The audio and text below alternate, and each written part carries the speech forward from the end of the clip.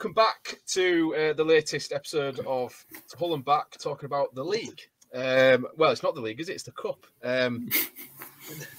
Good start there, Ant. Obviously, we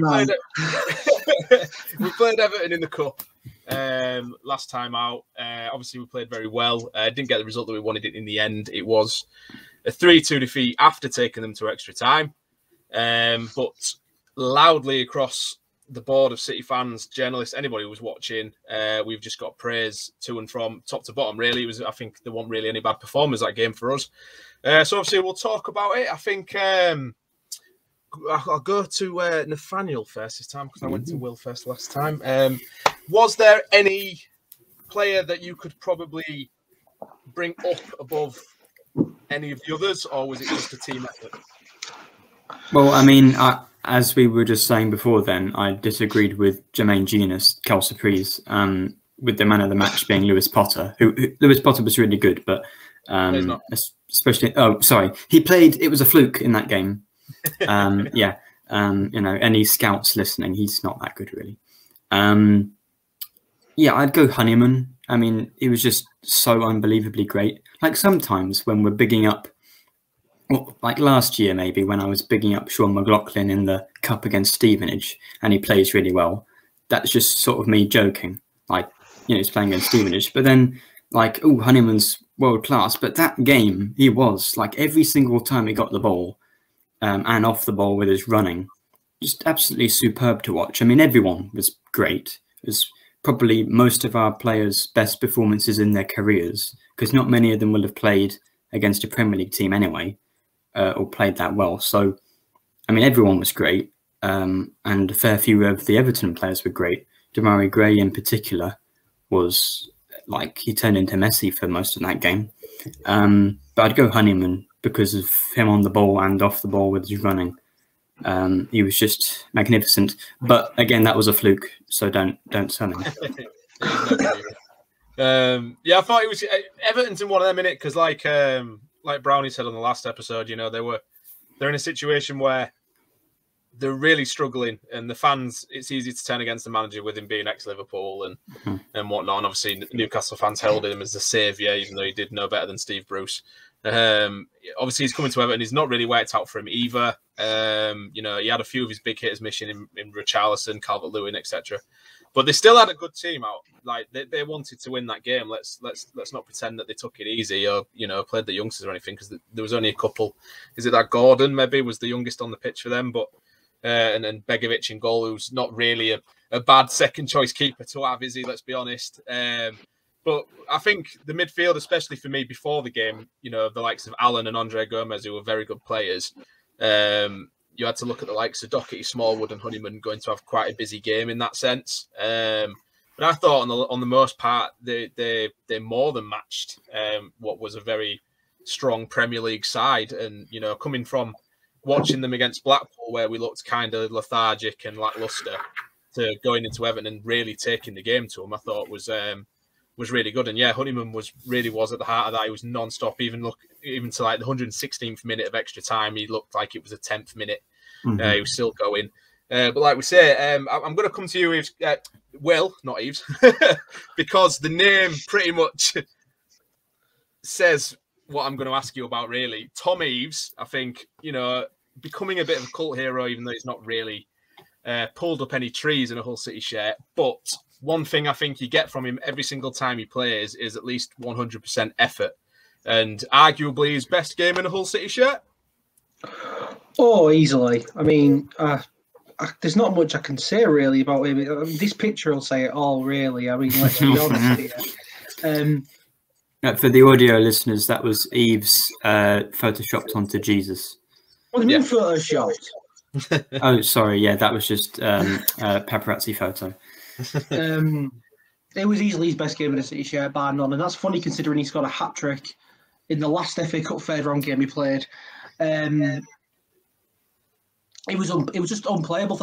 I will say something, to be honest, about Everton. I know you said quite a few of them played well, Nathaniel. I thought they were shit. But they had spells. Demarai Gray was great. Up front, they were fine, but at the back, yeah, Eves made them an absolute fucking shambles. As did Randall Williams early on the out wide, and as did Longman when he came on, and as did KLP. Sorry, no, he didn't. But so when we were attacking, they just could not deal with, especially on set pieces, they just could not deal with City at all at the back. And I think players like Eves were a major part of that. He just, everything he did just worked.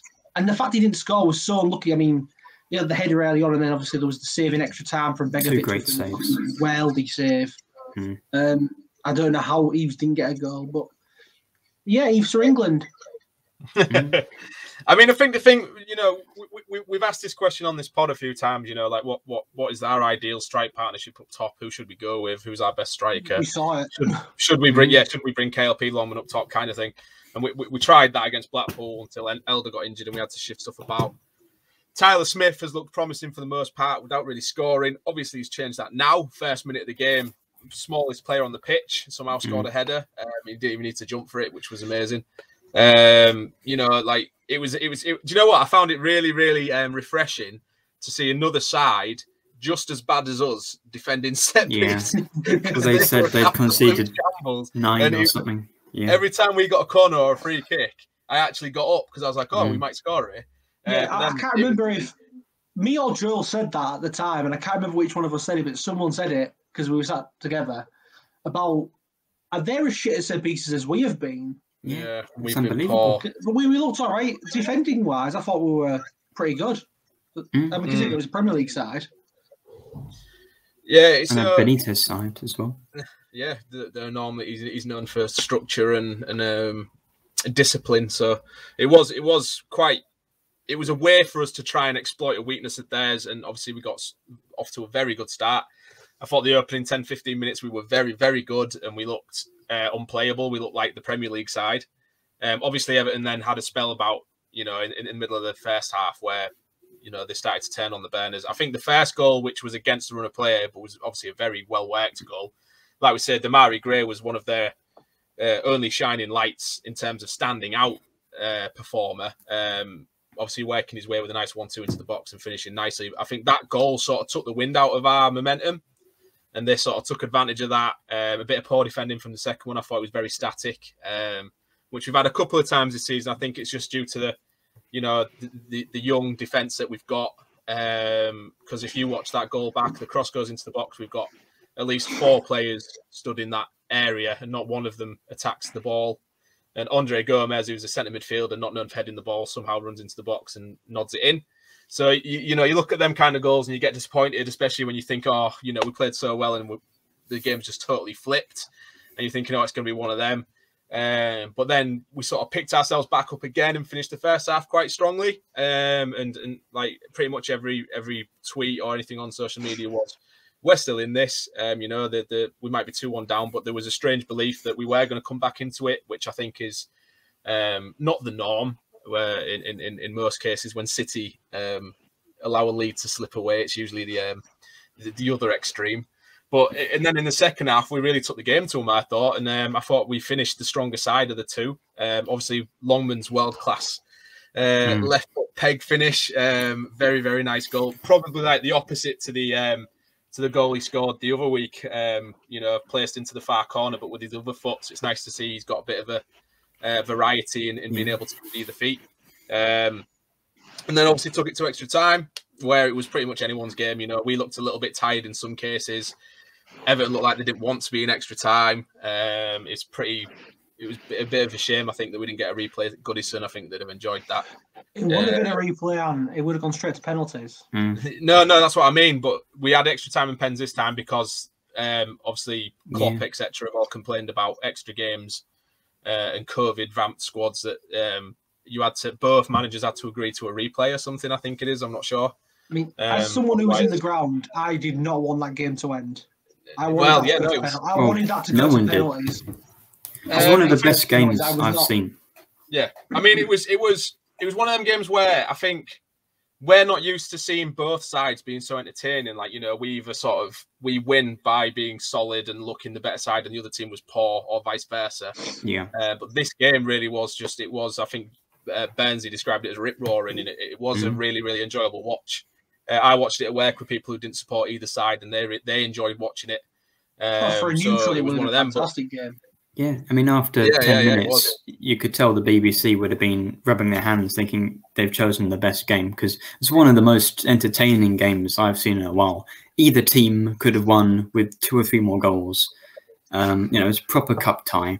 And I mean, you're saying about going to extra time, but I think it's a real shame that we didn't win it late on in real time, because we had the chances of few of the crosses going into Eves. I just didn't quite, agonizingly close to falling to someone, and they just didn't. So I think, even though maybe we haven't mentioned it yet, but Everton should have had probably at least 2 penalties for handballs against Greaves specifically.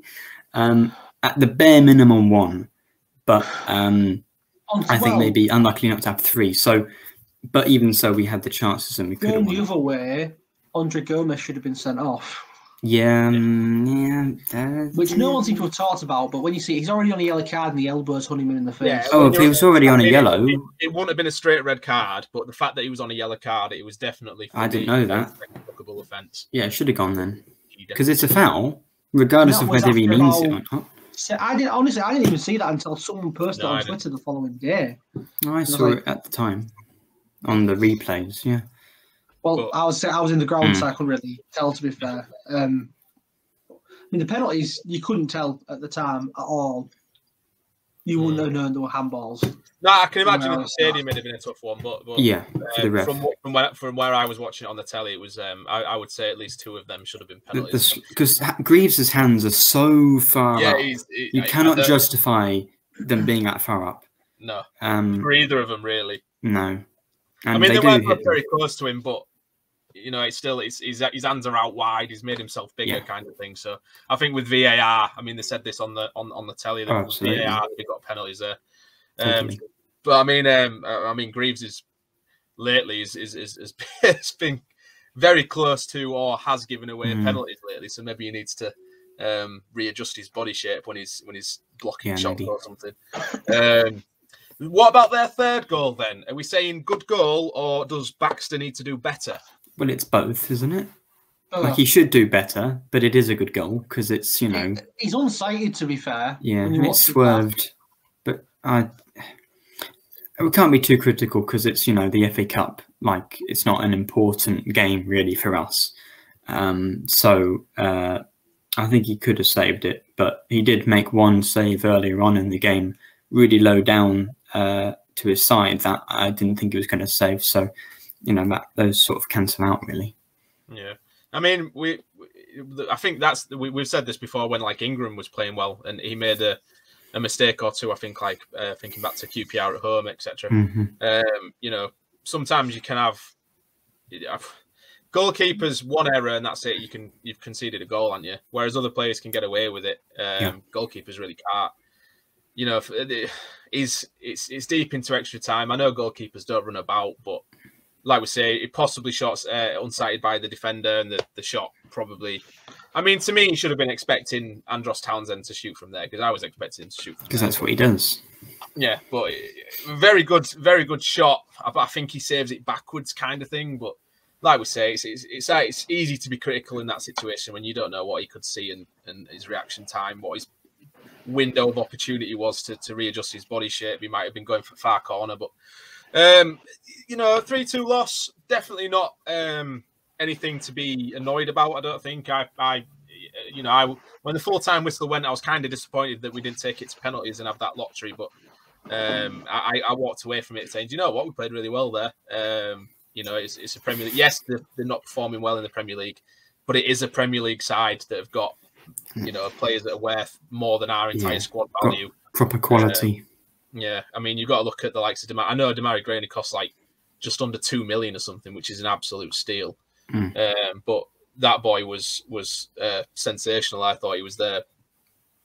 He was a star player. Yeah. And I think he's probably. I mean, Rafa Benitez is getting a lot of criticism at the minute, probably quite rightly so for the run of form. But I think Damari Gray is a Rafa Benitez signing, is he not? And he's probably the only one that's playing well.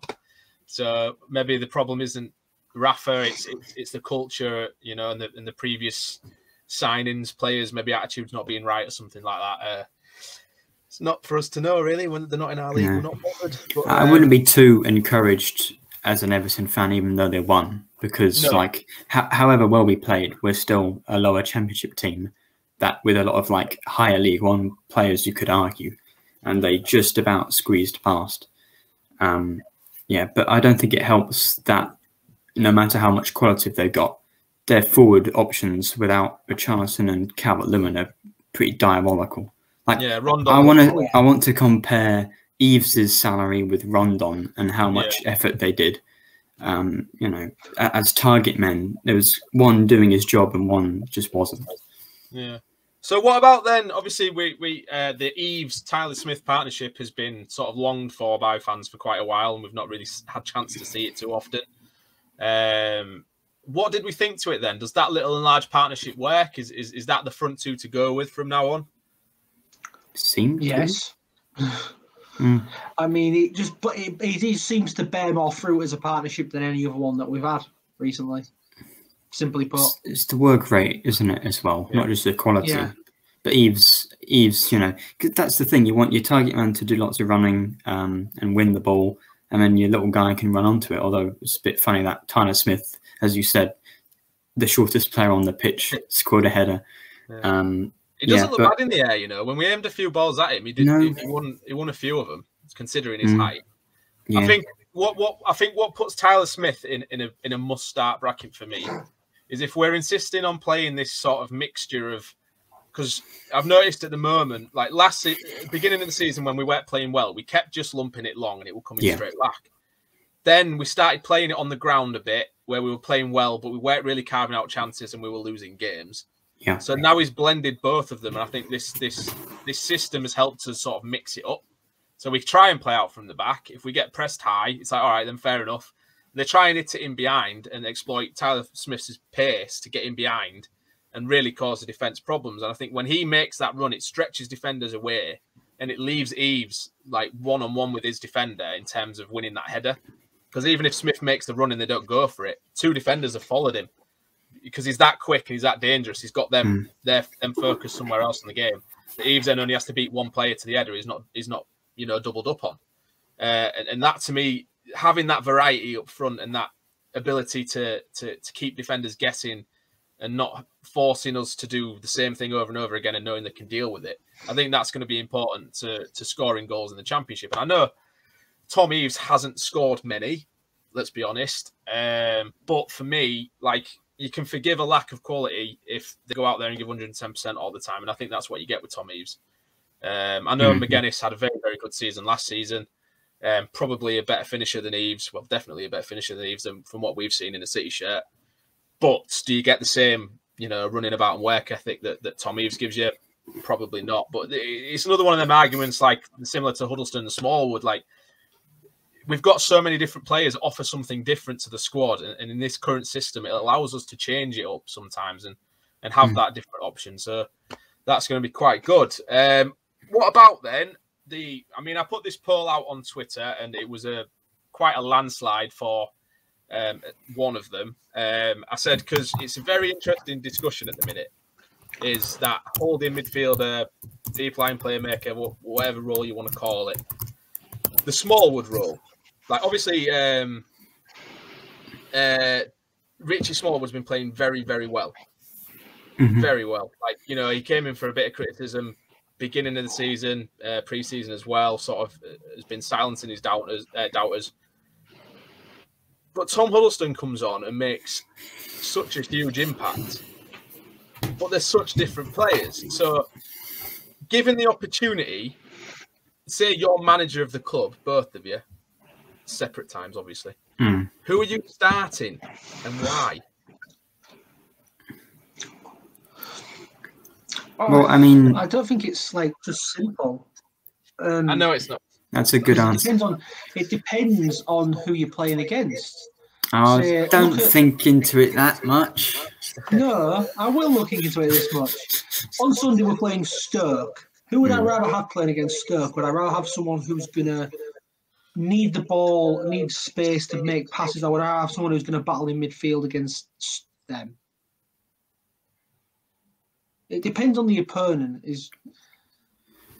Yeah, I mean, I think I'd love to play Huddleston all the time, but he'll make your choice for you because you'll start him against Stoke, and within 20 minutes he'll get crunched and be injured.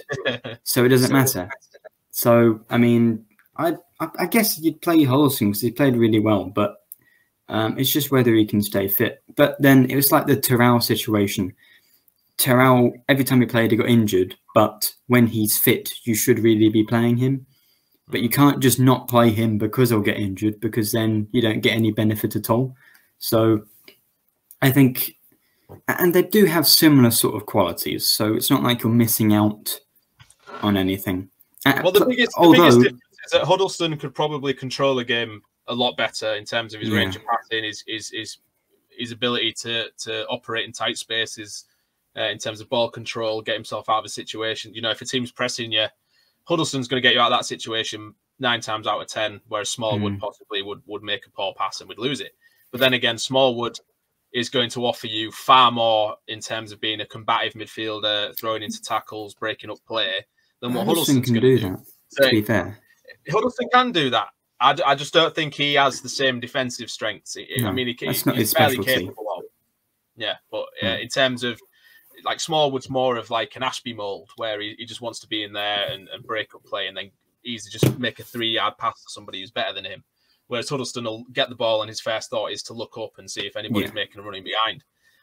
So this is why I asked the question on the pod, because it's so different, so difficult to, like we say, in terms of who you're playing, maybe you can switch it up kind of thing, but I think the Tigers Down Under replied, and they said that you'd start Smallwood and then bring Huddleston on to sort of see the game out. Yeah, maybe. But then I countered them and says, but then maybe you could flip that and say, why don't you start Huddleston, start on the front foot, be more attacking, put the game to bed, and then let Smallwood see the game out. So you know what I mean? There's reasons for both, and it's perfectly justifiable for both. But I think the biggest compliment that we can give to Richie Smallwood right now is that he's keeping Tom Huddleston out of the side. Yeah, that's quite something. You know, he should look at that and you know, take pride in that, especially considering the flack that he's got lately. Yeah, he's been playing very well, and especially alongside, you know, them two never tiring dynamos in Doherty and Honeyman. And I think it's also a special mention. I thought Randell Williams played very well. I think a couple of us predicted him to play in that right wing back role, didn't we? I mean, obviously, he didn't quite have the same effect that Ryan Longman did when he came on. Of course not. He played very well, and it's nice to know that him as an option as a wing back is. He won the free kick that got. Yeah, that's true. That's true. I think what I like about Randell Williams is he isn't pretending to be something he's not. You know, he's very fast, and he's another one who sort of runs his socks off when he's on the pitch. And I think we're still yet to see what he can offer entirely. Obviously, he's not going to get in the squad at the minute in terms of form, but because you're not going to dismantle. Actually, no, you could drop KLP because he's not that good, but you know, he's not going to get proper chance to start yet. So it was nice to see him get an opportunity in the cup. And I thought Moncur looked quite good when he came on. Obviously, we mentioned that he was one of the missing men of late, where he just sort of vanished out of the squad and wasn't seen for a while. But he came on and he looked very direct and had some lovely touches. He obviously did the assist for Ryan Longman's goal, where he just ran straight at the heart of the Everton defence and then just laid it off to him. So it's nice to know that we've got some good options to come on off the bench going into. My question is, he's not played since October. Why? Moncur? Because it can't just be injury. Because it's not form, is it really? Because we were rubbish on most of that. Right beforehand, and he hasn't. Yeah, but does his drop from the side coincide with Honeyman coming back? Yeah, probably. Even so, why has he not appeared in that time? Because you want Honeyman on the pitch at all times. Yeah, but Honeyman's come off the pitch several times in that time, and even Moncur's not come on. Yeah, it's been canon, really, isn't it? I suppose. Yeah. I don't know. I mean, he's not had a single minute since October, Moncur, which is that's surprising. Surprise. Yeah, I do like him as a player. I think there's definitely a very technically gifted player there. I don't think he's another one we haven't really seen the best of him yet, kind of thing. You know, he was thrown in at the deep end at the beginning of the season when Honeyman was injured and sort of had to adapt to a new side. And then, like you say, he's not played since. So maybe coming on off the bench, we'll start to see a better version of him because it's less pressure and You know, coming on off, I think it's easier to come off the bench and try and make an impact than it is to sort of consistently keep a running side. Yeah. Is there anybody else that we missed? I thought we might see Brandon Fleming, but we didn't. He chose to play King Lewis Potter, which again wasn't surprising. He kept the same back three. Was Alfie Jones on the bench? Maybe. I believe I don't know if he's back. Was. I'm not 100%. No, look. Because he's another one. Like, obviously, you're not going to displace any of that back three at the minute. But then again, if he's not playing as a centre back, he's playing in a Smallwood role. But then you've got Smallwood and Huddleston. So where's Alfie Jones going to fit into the side? Well, he won't at the minute, will he? That's what I mean. Like, he's got to be a centre back option, obviously, because if we're going to play three at the back, he needs to be a centre half in that sense to boost the numbers. I thought Doherty was his usual energetic self. I was surprised when he came off because he was playing very well. Yeah, but I think he's saving him in for Stoke. But I mean, Doherty true, but that is, you know, it was 8 days away at the time. So I suppose that helped McCann, because if we had a game, you know, tomorrow night, Tuesday night, maybe it wouldn't have been as strong because he'd have to focus on the league. But I think it helped that we had a game, you know, an extra day after than usual, so we could play a strong team. Well, in hindsight, he was right to take him off.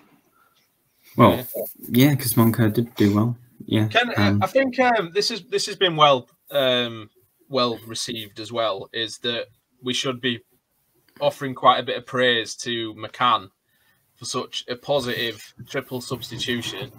I was very surprised. A lot earlier than what we're used to him making subs. Because he's a young coach, really, as a manager, so he'll still be learning these things, you know.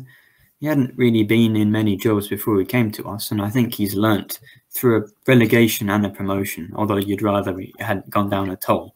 He'll have learnt a huge amount. I know I'm being so fickle with saying the strikers are great and saying McCann's done well after the amount of criticism I've given them, but I think it's due. And I think at the moment it would be a shame if by next week with the takeover, maybe finally mention the takeover this episode. It would be a shame or unfortunate for him to go, I think, at the moment. Yeah, I think I'd like to see him at least have a decent run of games, given the takeover actually gets confirmed this week. As recent tweets have previously also suggested, but now seem to be pretty leaning towards it will happen. I think it is this week. Yeah, I finally do think it's going to be Wednesday, maybe. It's going to happen. Maybe to see him 31st of February. 1st of Feb. That's a long time away, Will. I don't think you actually listened to what I said then, did you? No, I didn't. What did you say? The 31st of February. Oh. Ha ha. I don't appreciate good jokes. Was that a good joke? No, it wasn't. No, it wasn't. Disgusting behaviour. First you steal my tweet, and then you try and make it your own. For audio listeners, Will has just showed evidence of Ant stealing the triple substitution idea. It's not copyright, Will. Disgusting behaviour. Disgusting. Where were we? Yeah, where were we actually? Takeover. No, yeah. Takeover. So, given the takeover comes through, I think it's going to be interesting to see if, I mean, they should do, if rumours are to be believed, that he actually gets quite a bit of backing, and let's see what players he can sign. Correct, Yilmaz. No, But, I don't want a picture, wasn't there, of Action with Cenk Tosun, wasn't there, after the game? That'd be class. That was obviously going to happen. There was no way that wasn't going to happen. Yeah. Would you actually take him though? Is he even played that much recently? Yeah. He's played a few. He's going to be on a fair games whack of wages. Well, he played Probably. He played against us. That'll do. But yeah, I suppose it's a lot of these things are wages. Like, even though it's Fenerbahce and maybe we'll be able to spend a bit more. Most of the players we've been linked to from the top divisions of Europe will be on bigger wages, and we're not like I don't even think with backers will be the top end of the spending charts for the league. I think a lot of players in the Championship will be on bigger wages than they are in the area. I don't Well, know. yeah. I think in terms It's of wage, difficult to I'm tell. pretty sure we're in the bottom 3.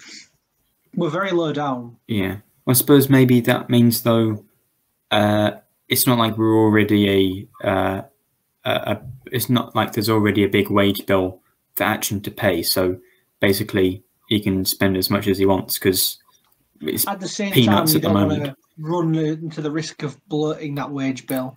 No, I only think we need 2 to 3 signings this window. They just have to be good. Does anyone know how much it is? Obviously, because we're technically still under a transfer embargo, are we not? So obviously, you'd have Only to pay until the that off. takeover Do you know how happens. As much soon as it the is? takeover happens, we'll be out of it. But how much is it that we're supposed to pay back? I don't think it's that much. I know it want a large amount. I don't. Only I have like no. 1,000 or something, wasn't it? I have no like source for this, but in my brain, for whatever reason, it's saying 2 to 3 million ish. That's what my brain's telling me, but I don't know I where have no idea. they got that info from. There's not actually been any confirmation, has there, about the embargo, like about whether that would still be in place or not? I assume It will be, because I think under the original terms is we took a loan from the EFL, yeah, and in turn taking a transfer embargo for doing so until we pay it back. Yeah, I so mean, unless we paid it back, we'll still be in it. But is there? Do we know if there's a clause saying if you pay it back, you can buy players, or is it just a year? I'd imagine it's a loan, isn't it? If you write that loan off, then you don't owe anything, do you? Well, I hope so. It'd be embarrassing otherwise. Because if he comes in. What was it? THAB said, didn't he, that it was either we take the loan and the embargo from the EFL, or we sell Keane Lewis Potter. Yeah. So he said he took the loan because he wanted to keep KLP, which obviously in hindsight is so he can sell him for more later. Yeah, so it can boost his transfer value, not knowing that the takeover was going to happen. But we'll since we're talking about transfers, then we'll talk about a couple before we look ahead to Stoke, because it'll be weird to go from that topic and back to it. Obviously, linked with pretty much any player that's played in the Turkish league that you can think of that wants to leave or could leave. A couple of them are apparently choosing Anderlecht over us. I saw Nathaniel tweet that one. It's strange though. Like it must be something to do with the agents, maybe. That and there are either players. Well, most of the players we've been linked to are either at Fenerbahce or have been linked with Fenerbahce in the past. And 2 players, Brian Reynolds and Allaha Sayamendesh or whatever. I still can't say his name. They both want to go to Anderlecht instead. It's a strange coincidence. So it makes me think maybe it's just a load of nonsense and there's just a link there. But I mean, to be fair, Anderlecht, I believe, are technically in European football. So I would probably choose them as well. Yeah. One of the best sides in that country, aren't they? So I think we're only really going to get bigger names if it goes through in the summer, when like you can kind of build towards something. Because however, even if we were to buy like Messi and Ronaldo this January, we're probably still not even going to get in the playoffs with them. But you need like possibly, but because we're so far through the season. But if you know, we can build towards something with a better squad in the summer, maybe we can attract better players. I mean, a lot of them obviously is very, very easy paper talk, very easy story to share or sell, because obviously of Action's comments about wanting to bring Turkish players or Turkish league players and staff across. Managers from various Turkish clubs are getting rumoured to be coming to us. It's the 4th managerial link we've had now. So, you know, it's very, very easy. So any of them, I think, should be looked at with sort of maybe the tiniest pinch of salt. I think some of the realistic ones will probably be the ones where it's the likes of Regan Slater. I think the interest in him is probably genuine. I think a couple of the players that are rumoured to be... So actually, I'll ask that now then. Josh McGuinness apparently going to Wigan. Now, for some reason, he seems quite Marmite with the fan base as Josh McGuinness. I mean, you know, the guy scored 18 league goals last season and was pivotal in winning the title. This season, even me included, I'm not going to pretend that I haven't. he has been under a bit of criticism, and to me, I would welcome him going to the likes of Wigan. You know, he's early 30s. He's probably wanting to keep it in the national team. Maybe looking at his form and thinking I might be up for being dropped here. If he goes to Wigan and reignites his goal scoring form, possibly back in the Championship next season, it probably would be a good move for him, because I think at the minute we aren't giving him the service that he needs to succeed. I think that last season's system actually benefits him more than this current one. And I think if we're going to carry on with this system, he unfortunately doesn't fit it. And obviously, you're going to look at the likes of like there's Eves as well that is yet to be proven consistently to play in this way. But for me, I would allow him to go, but I'm not in the camp that he's shit. I just think that he's having quite an inconsistent season. I just think maybe the Championship's a level too high for him at the moment, or he's just been a victim of the current system that we're playing. What is your two thoughts on it? I'll let you go, Nathaniel. All right. Well, I mean, it feels always harsh because, like, I'm not a professional footballer and he's achieved more than me or whatever. But I don't think maybe the Championship would have been his level had he played there like first before he was 29 or something. But I just don't think he's adapted to it, and he's never really played in a good team. To be fair, he's played in a terrible Bolton team and then terrible City teams really at times. So that's not helped him either. But yeah, clearly League One is his level. Like he scores goals for fun there. I think any League One team should be happy to have him because last year he was so good and he's got the experience as well. But yeah, I think if we have to get rid of a striker, maybe to bring one in, just for the the fairness that someone's not going to play at all if we do get one in, which we need to. You'd rather keep Eves, I think, because of the work rate, and he's sort of impressed me more this season than McGuinness. So I think it would be a good move for all teams and all parties, and I don't think we'd give him a new contract in the summer with this form. So we might as well try and get a bit of money from him now. But he's got a great character, and he helped win us the league last year. So I still love him. I just don't know whether he's going to help a huge amount for the next 6 months. But I don't think you agree, Will. No, sorry, I was reacting to my television. Oh, as Man United scored. No, I agree. I did agree with you, Nathaniel, actually. I agree with pretty much everything you said. Nice to know he was paying attention. Oh, yeah.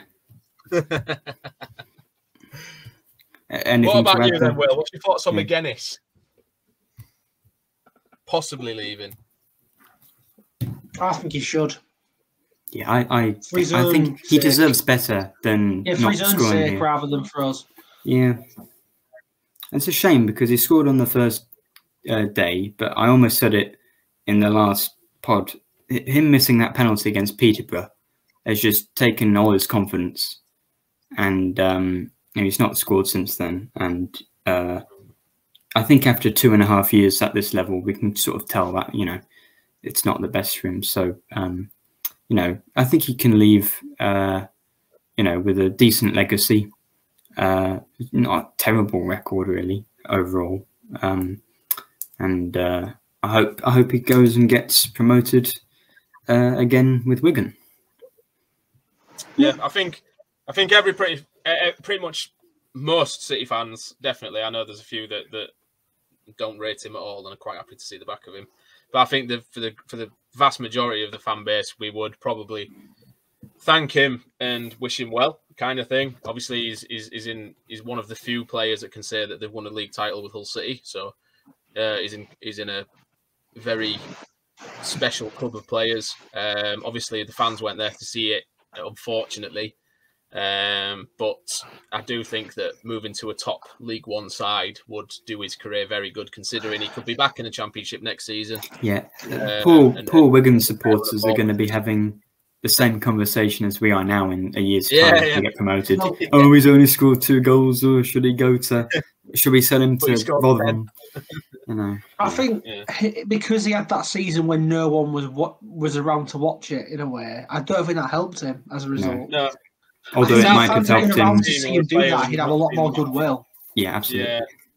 Which is a bullshit reason, but that is probably a reason.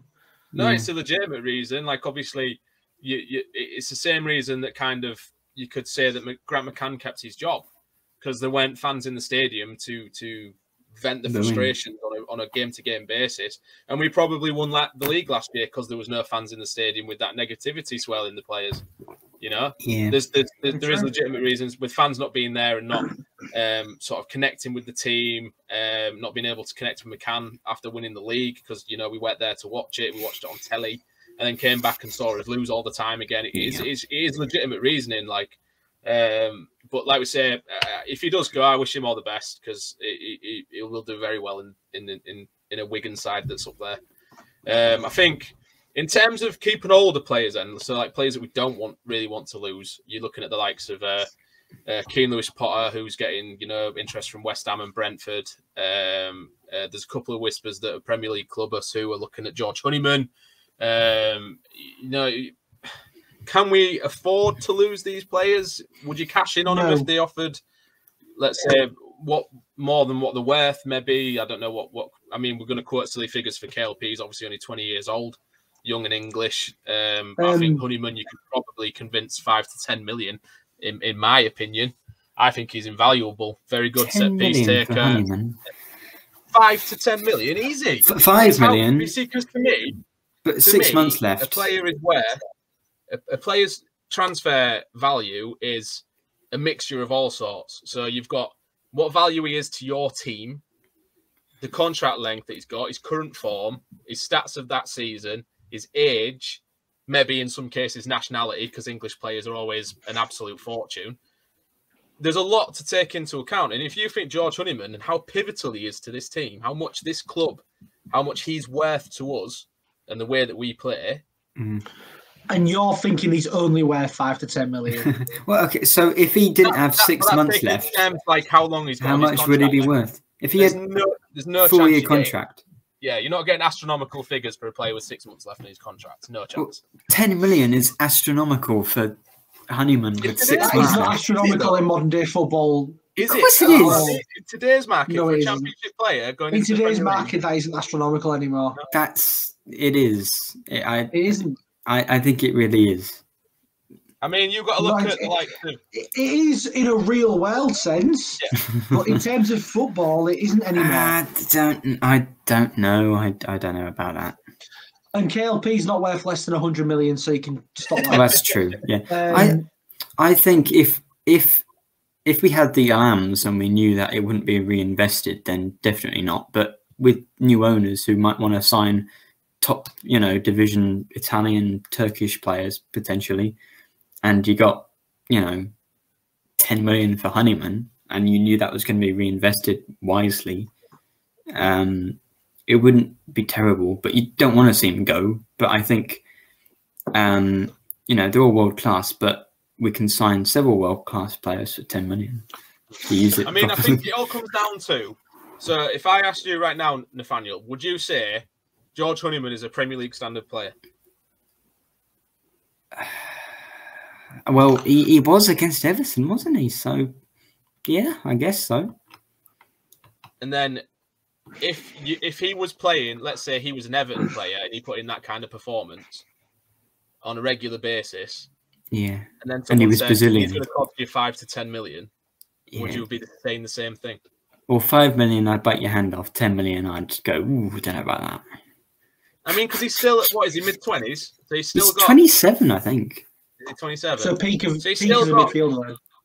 Yeah. So he's still at the, you know, the peak of his powers. He can easily go for another 3-4 years at this level, consistently. And you got to think, you know, like I said, how valuable he is to us, and I think he could walk into most, especially in the lower half of that league table where they need a player that puts that amount of effort in and can contribute assists on a regular basis through set pieces and stuff. He can be, set pieces alone can be the difference between staying up and going down in the Premier League. That being said, his set pieces this season have been terrible, to be fair. He got an assist against Everton. Yeah, I mean, it's just typical that, you can't base someone's entire thing on one game, though. You can. He's back to his best. That's what we do on these podcasts. We got to. The man who says Tommy's for England, you can't do it. Next week, Honeyman might be League One standard. We don't know. Exactly.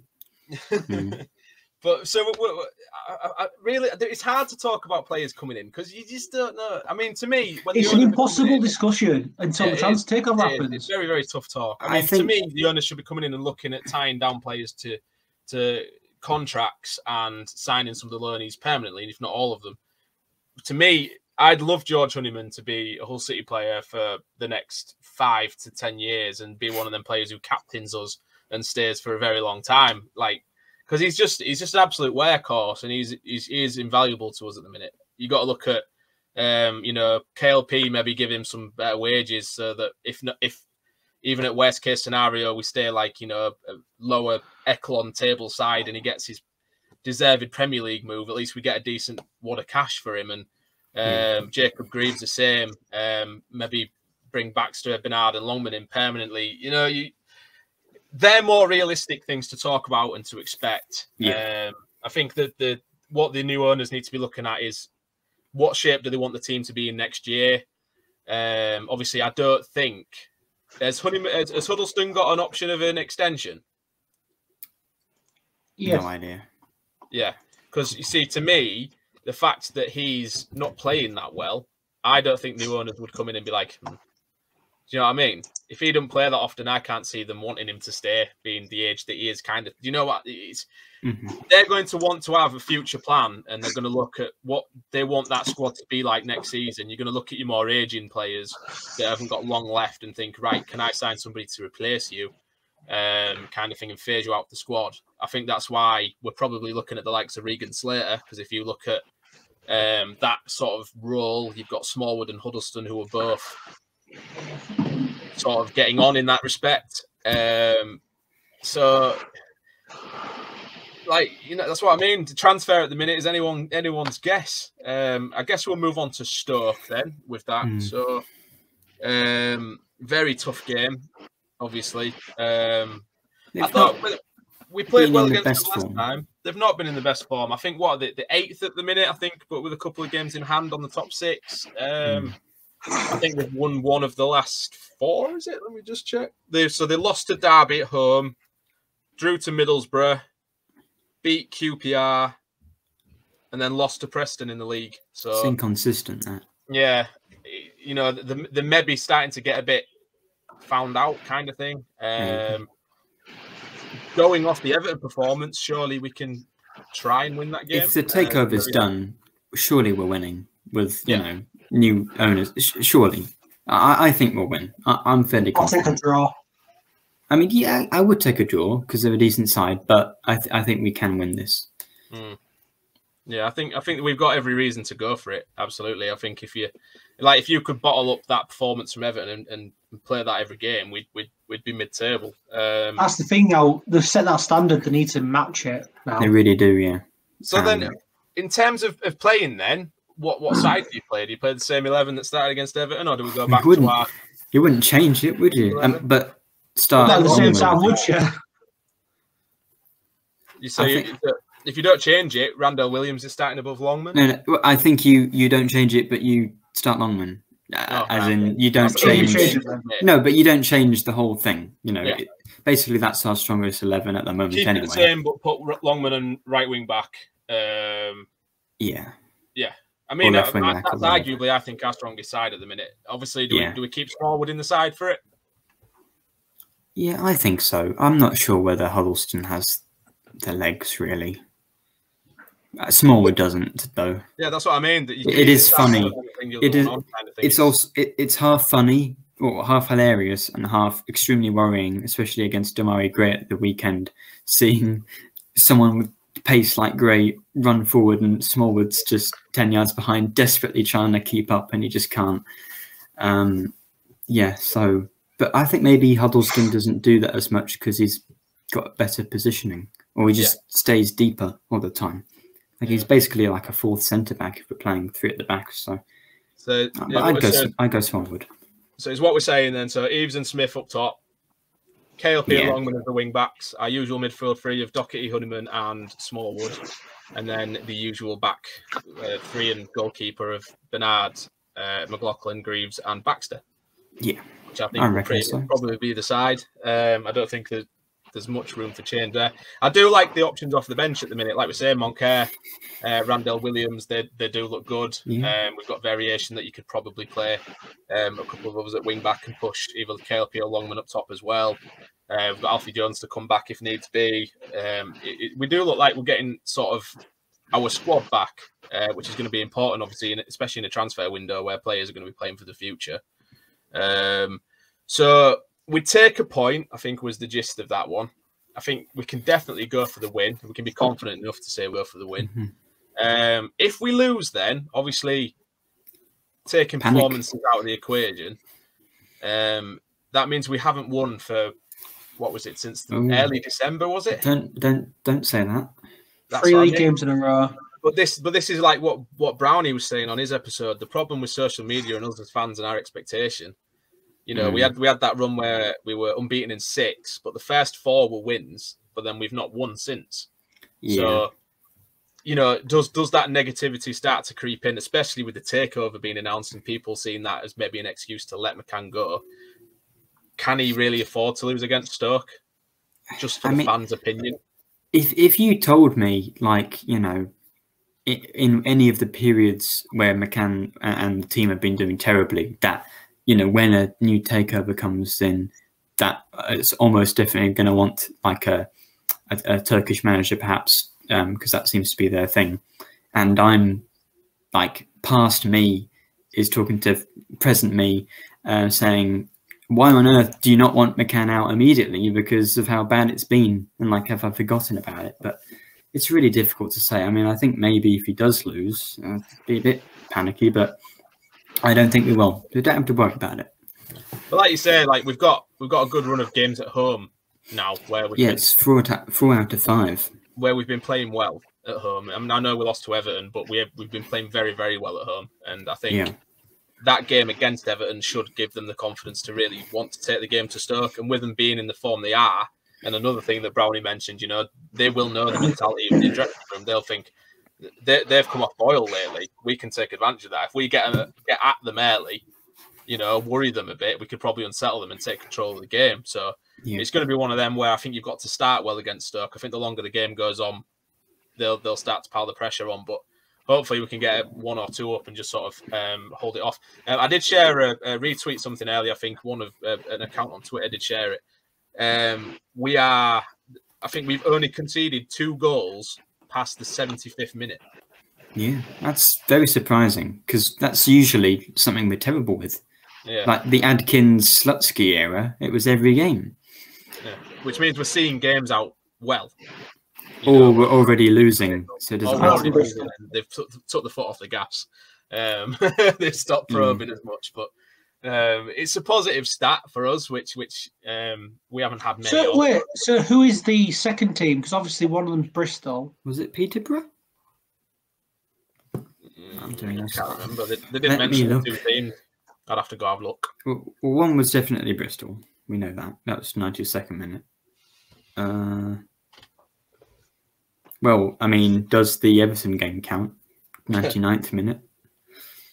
I don't think that counts. It's not in the league. Nottingham Forest, no. Reading. Well, Nottingham Forest was 72nd minute, so not far off.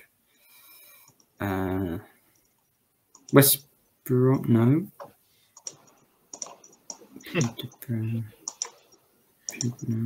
Brief intermission while we do some research. Huddersfield and Peterborough were both like 73rd minute-ish. Stoke, no. Sheffield United, no. This is riveting stuff for anyone listening to Fulham, this. no. QPR, the audio listeners. QPR was 74th minute. That's according to that stat, they're wrong. It's only the one team, but we've had several 72, 73, 74. I'll have to go revisit the tweet, and then well, you can go correct them if you want, Nathaniel. You go show them the evidence. Show them a screen record. But yeah, I mean, I think there's not much more that we can say about the Stoke game. We've been out of league action since Blackpool. The squad played well against Everton, so hopefully we can carry that in. Probably play an expected 11 that we mentioned. I think all that's left then, you will have seen earlier on I say today, the time of this recording, we announced that obviously Andy's Man Club are the charity partner of the podcast. So any sort of fundraisers we do will go to that charity to help with men's mental health, talking groups and supporting people that way.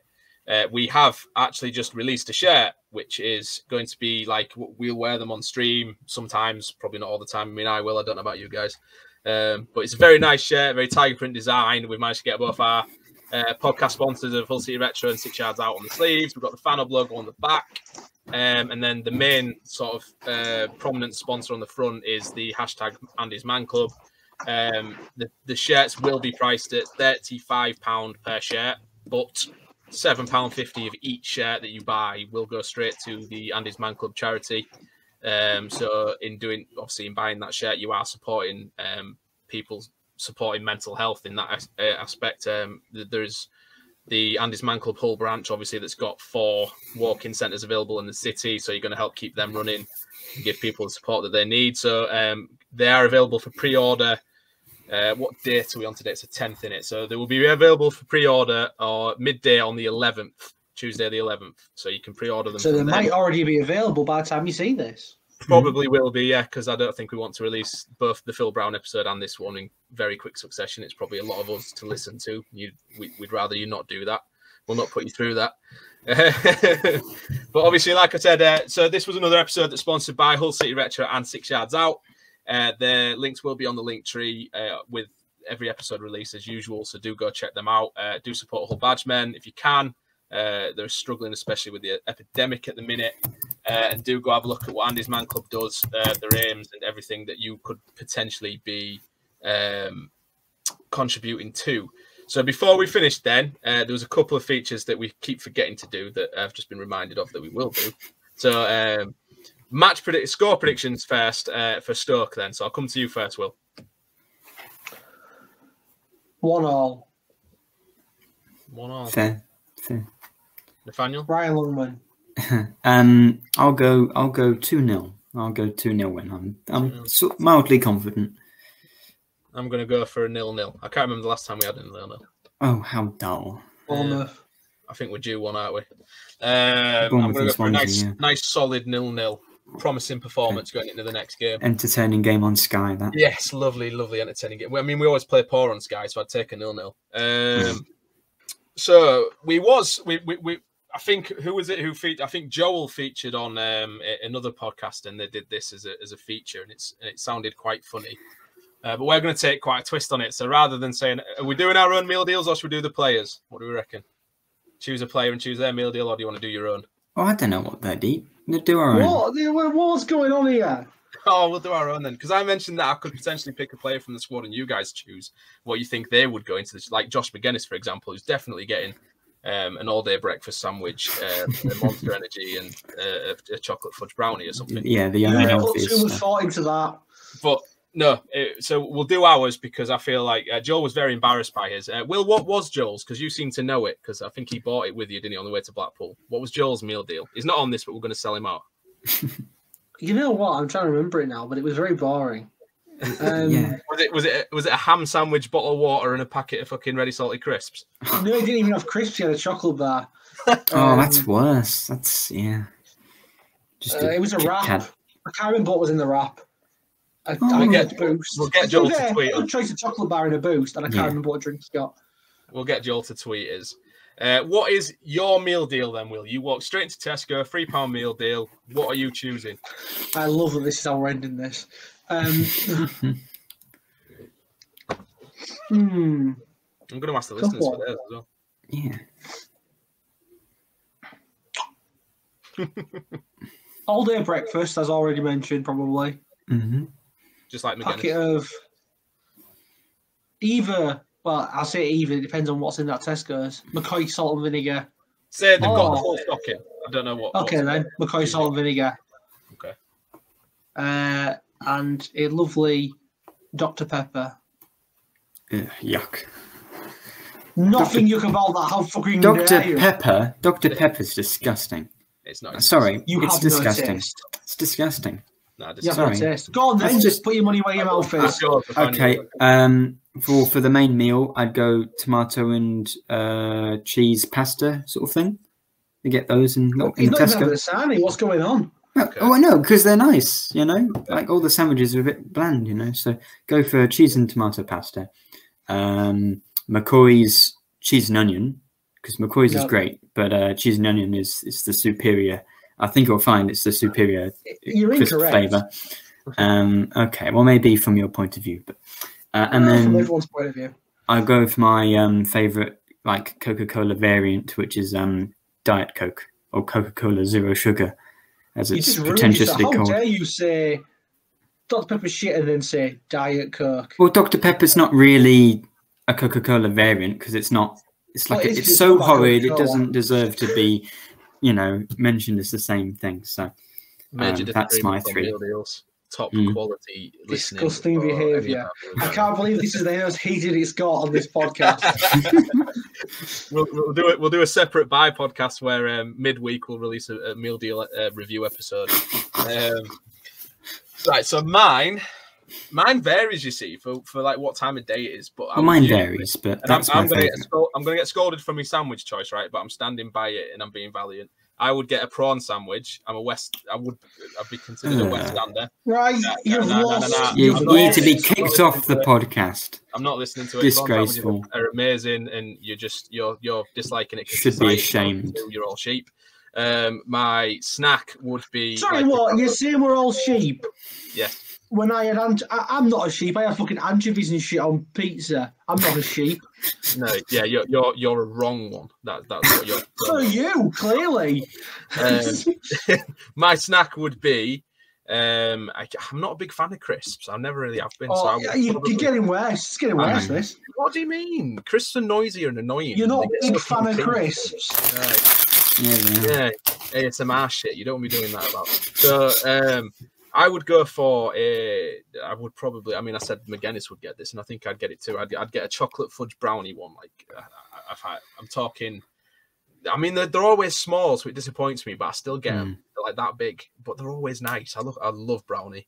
Well, actually, chocolate-wise, if they have a white chocolate Twix extra, I would go for that because they're lovely. I don't even think I know what that is.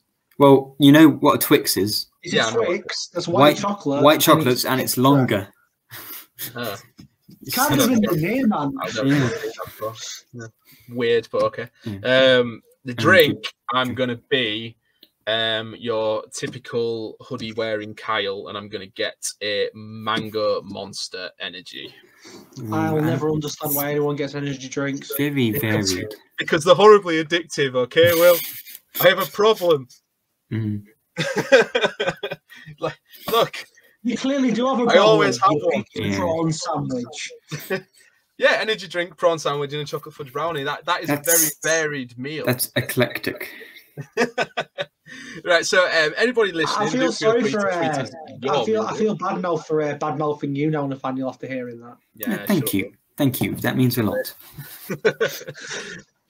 We'll try and get Joel to send his in because I'm really interested to see Joel. I do think the entire world will be disappointed. But anybody listening, if you want to send your choice of meal deal in, or if you want to comment on how disgusting ours is, feel free. That's fine. I'll defend. You mean how disgusting yours is? I'm willing to have that fight. Call me out on it. But other than that, like I say, yeah, dude, check out the new podcast yet if you've not seen it. It has been tweeted out. I'll tweet it again tomorrow when it's ready for pre-order, so you don't miss it. If you want in reminding, that is. And check out the Phil Brown episode, obviously, that we've released prior to this. It was a very good discussion, very good listen. I'm yet to listen to it back, but I'm going to tonight, I think, see what I was like on a live episode, because I think that I'm going to be quite embarrassed. I hate watching myself back. But yeah, so again, thanks to our sponsors. Thanks to you two for joining me. Hopefully we're talking about a positive performance, at least against Stoke next time out, and potentially, I know we said this last time, it's the last episode. It's happening. It's happening this week. See, if I keep saying it every episode, it's eventually right. That's Okay. I might as well say now as well, in case anyone's still listening after that past debacle we've just gone through. It's Adjun Ilagella, just in case anyone wants to know. Adjun Ilagella. Yeah. Oh, okay. I'm still calling it Action. I don't care. No. And on that bombshell, anymore now, after that meal deal thing. A Turkish lesson as well at the end of this episode. You've been treated. So if anyone's actually still with us at this point, thanks for listening and enduring. And we will catch you next time, hopefully, with a very positive episode, if reports are to be believed, and hopefully at least a couple of substantiated transfer rumours have started to come to fruition. But so thank you for joining me, you two, and we will see you next time. Listen. Come on, shake it up, baby, now. Shake it up, baby. Twist and shout. Twist and shout. Come on, shake it up, baby, now. Shake it up, baby. Wanna work it all out. I work it all out. You know you twist so good. You twist so good. You know you twist so fine. Twist so fine. Come on, shake it up, baby, now. Shake it up, baby. You know that you're mine. You know that you're mine. Come on, shake it up, baby. Now. Shake it up, baby. Twist and shout. Twist and shout. Come on, shake it up, baby. Now. Shake it up, baby. Wanna work it all out. Work it all out. You know you twist